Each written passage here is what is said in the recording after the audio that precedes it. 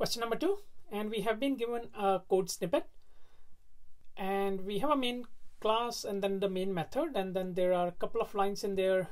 We have a private static method, and in here we have a couple of other instructions, and what we want to know is what is the output.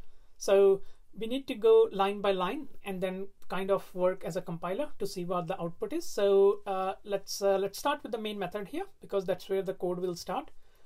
So it calls the create value method and assign the value returned by that method into this variable called value.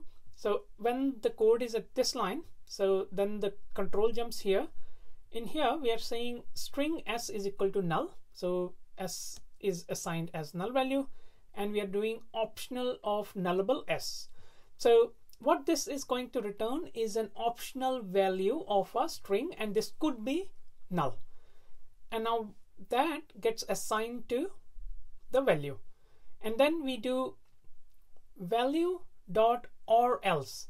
So the way optional work is, we could, when we say value, if it is not null, then it will return that value of the string, or else if it is null, then it's going to return this value. So in this particular case, Duke will be returned, and that will be stored into the string str variable, and finally we are printing the str variable. So the correct answer to this is the third option, which is Duke.